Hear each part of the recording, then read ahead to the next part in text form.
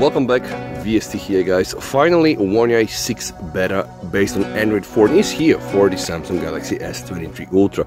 And in this short video, I'm going to show you how to install it. Now, first things first guys, you need to go to XDA and make sure to download the right update file. Now, in this thread guys, you're gonna find all the relevant links. Pay attention what version you currently run. So if you have the Samsung S23 Ultra July update AWF7 guys, you can safely download the 2 GB update bin file, and then of course we're going to need a PC with platform tools ADB, hook up the phone. In my case, I'm already using the July AWF7 update, which means that I can safely install the One UI 6 beta update on top of my phone, but I'm gonna need to hook it up to a PC and require the platform tools with Minimo ADB to do so. So let's follow through all of these instructions guys, and let's hope that at the end we are going to enjoy One UI 6 on our S23 Ultra devices.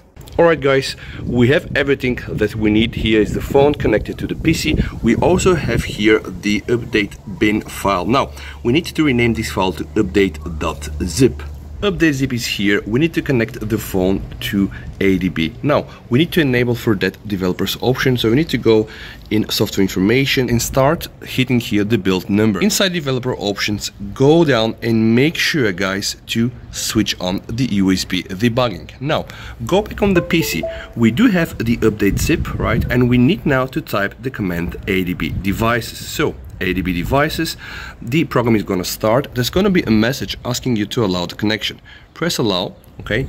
Make sure to run the command one more time. Now you should see your phone connected to ADB via your computer. We need to reboot the phone into recovery by typing ADB reboot recovery. Hit enter guys. Your phone is going to restart and is going to get prepared for side loading of One UI 6 beta. Once inside the bootloader, navigate with the volume keys to update from ADB. When the option is selected, confirm with the power button. Now the phone is going to wait for the update. We need to go back to the PC. Let's check if we have the connection. We have it. It's on mode side load. What we need to do right now is ADB sideload update zip. If this method doesn't work guys, you need to check the cable, check the drivers, and you can also randomize the port. It's extremely important to make sure that you're using the latest platform tools, so I'm going to put a link down below. You can download them from android.com, and I just tried some other version. It didn't really work, so I have changed multiple cables, I changed multiple ports, but it was the fault of the ADB. So always make sure to just use the latest ADB Minimo platform tools, and with it it's going to work. Now of course, don't get too excited before you see here the 100%, but hopefully after this 100% you should end up with having the One UI 6. Let's stick and see what is going to happen with my installation. And if you like videos like this guys, yeah, and you enjoy this very nice grease view, you might want to sub for the channel. Thank you. But okay, let's just see what is going to happen. Am I going to get it or not? And boom, here it is guys.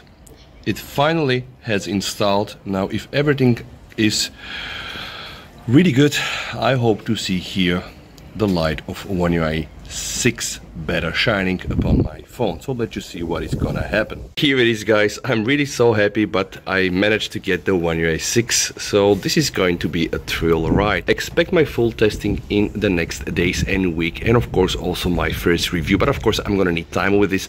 I'm really happy that we're here. I am really very thrilled, and I want to see what Samsung did. Let's hope for really everything to be optimized, but among this of course is better night photos, better UI animation, more consistent interface. Yeah, let's just see how it's gonna go. Thank you so much for watching guys. VST over and bye.